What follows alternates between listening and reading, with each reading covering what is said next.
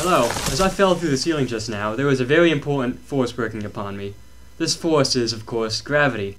And how does gravity actually work? Well, to answer this, we have to go back to the 17th century and visit Sir Isaac Newton.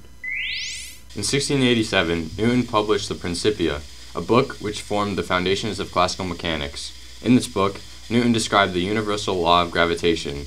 He explains that the gravitational force between two masses is proportional to the product of the two masses and inversely proportional to the square of the distance between them. This can be written as the equation F equals g m1 m2 over r squared, where g is the gravitational constant 6.67 times 10 to the negative 11th. Let's look at an example and determine the acceleration due to gravity on Earth. Let's say we have some object here and we want to figure out how fast it will accelerate when it falls. The gravitational force acting upon this object is equal to g times the mass of the object times the mass of the Earth over the distance between the two masses squared, which would be equal to the radius of the Earth squared. From this we can determine the acceleration of the object using Newton's second law of motion, F equals ma.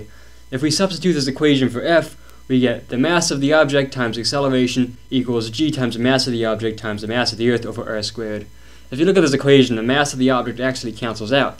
This implies that the acceleration of the gravity on Earth for any object is the same. If we plug the mass of the Earth and the radius of the Earth into this equation, we get a equals 9.81 meters per second squared. Let's look at one more example taking place near a black hole, which is an extremely dense body that's gravitational pull is so great that not even light can escape. Let's look at what would happen if you were to fall feet first into a black hole. As you fall, the gravitational force acting on your feet is stronger than the force acting on your head. This is because your feet are closer to the black hole than your head is, as gravitational force is inversely proportional to the square of the distance between the two masses. You would perceive this difference as a force that pulls you apart. This stretching phenomenon is known as spaghettification.